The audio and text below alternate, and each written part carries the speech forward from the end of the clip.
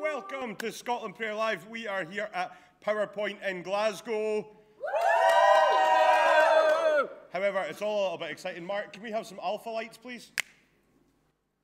Much better, thank you.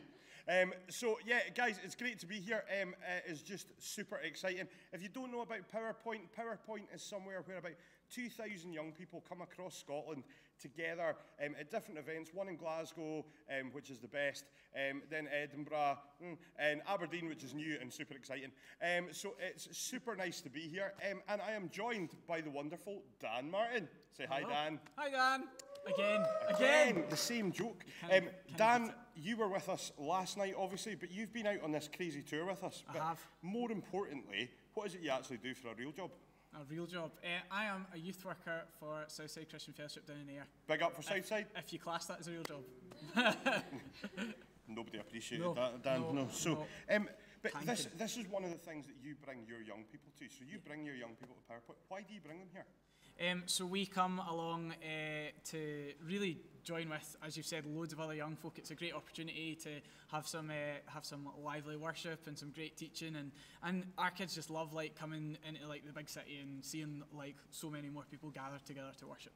That's amazing. And what do you like? So what would be like the real benefit of that? Like, you know, because obviously you guys, if there's a few youth groups in Ayr, you could obviously do your own thing. Yeah. So we come.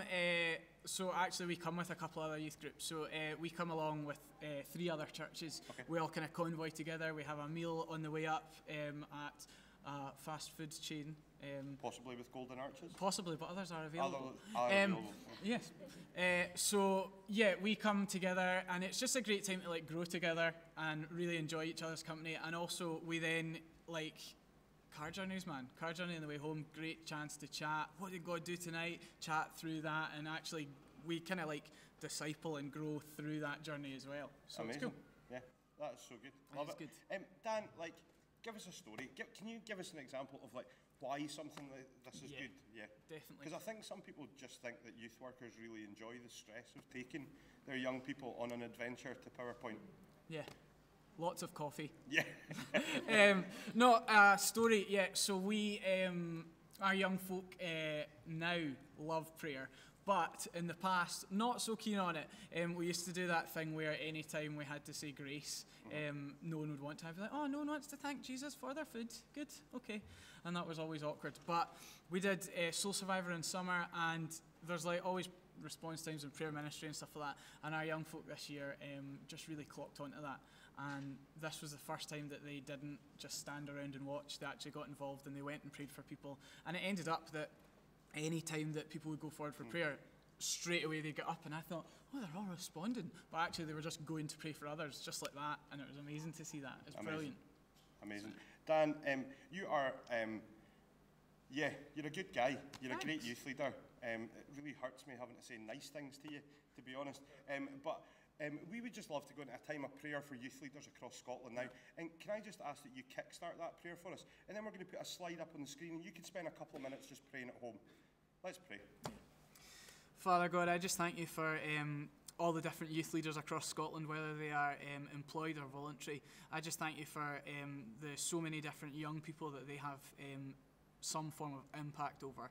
And I just pray for strength and protection, that you would guard their hearts, and that they would bring out the best in young people to see young folk enter into flourishing relationships with you, God. Amen.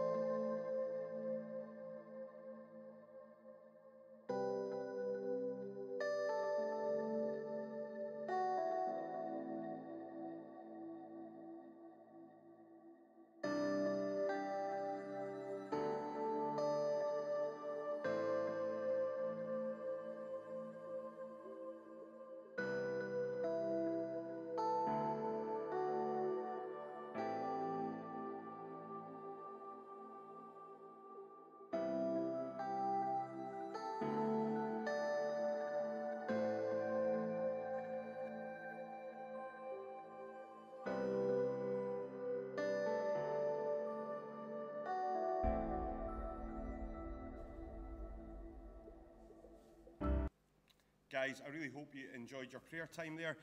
I am now joined by 3 teenagers, which is probably the best way to describe you 3. Would you say that's fair?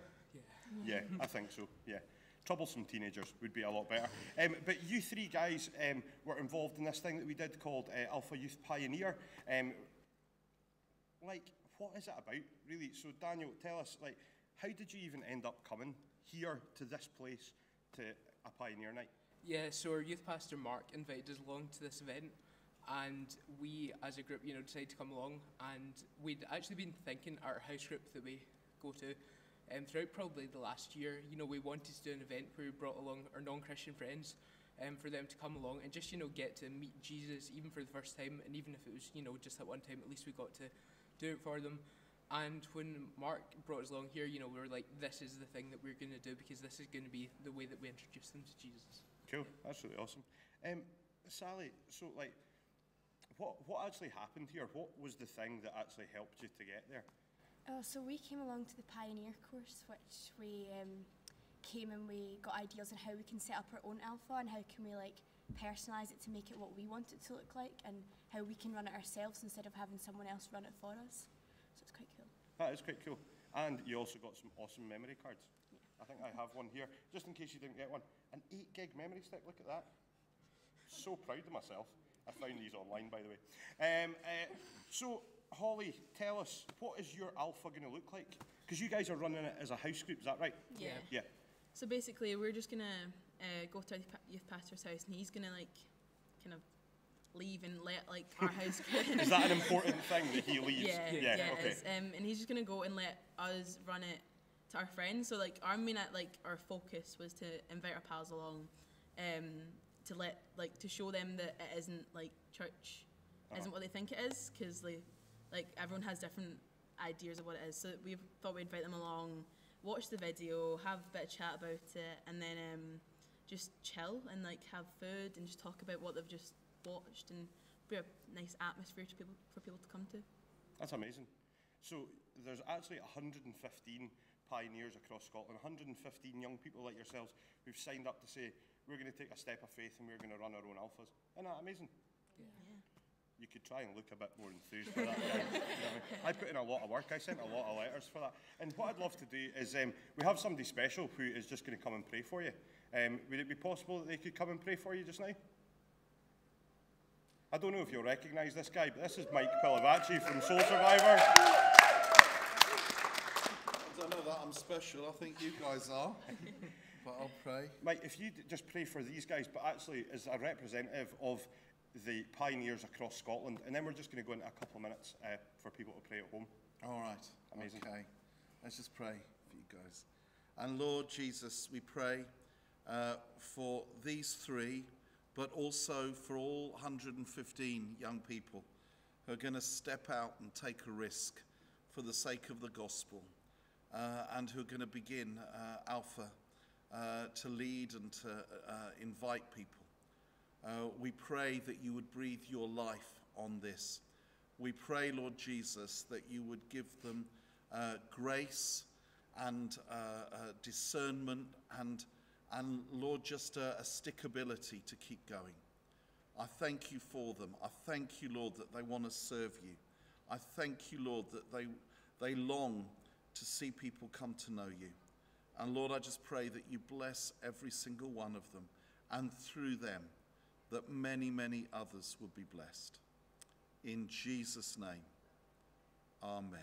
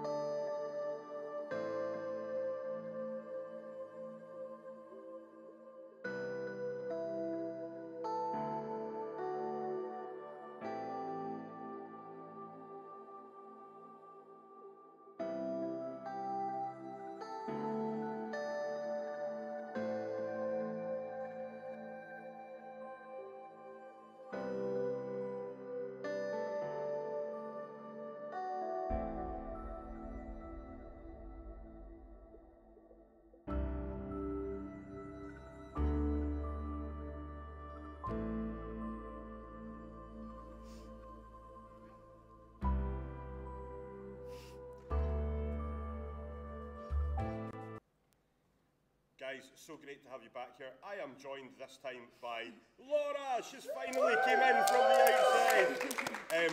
And we are going to show one of your videos now, aren't we, Laura? Yep, How much fun was it making them?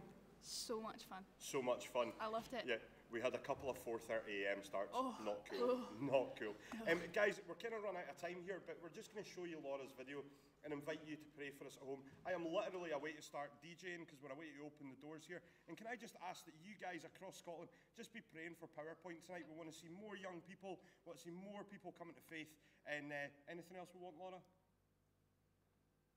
A good time. A good time, yeah. So if we can have that, that would be great.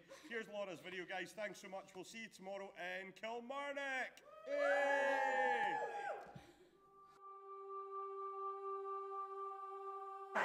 Churches across Scotland were asked to pray and tell their friends about the meeting here in 1955. Christians across Scotland came together in a show of unity to support the meeting. They did just that. Thousands upon thousands of people prayed and began inviting their friends to come and hear about Jesus. 15,000 people enter Kelvin Hall in Glasgow for the first meeting of Billy Graham's All Scotland Crusade. Hundreds have waited as long as 4 hours in rain and snow to hear the message of the young American evangelist. Thousands more gathered in halls and churches to watch the meetings on television. They were a vast and unseen audience, second only to the coronation. For a long time, we have been looking forward with keen anticipation to this moment. Millions of prayers have gone to the throne of grace that God might send a spiritual awakening to Scotland and make an impact on the entire world. 470 people declare themselves for Christ during the meeting, the largest number ever to do so at the opening night of a Billy Graham campaign. With an untold number responding in halls and churches across Scotland, many of them being young people, thousands of people came to faith. This move of God was rooted in prayer and unity and hope for our country. Let me just pray for the young people of Scotland. Father, we just lift the young people before you in Scotland, and we just ask that they would be empowered by your love and built up in your name. Amen.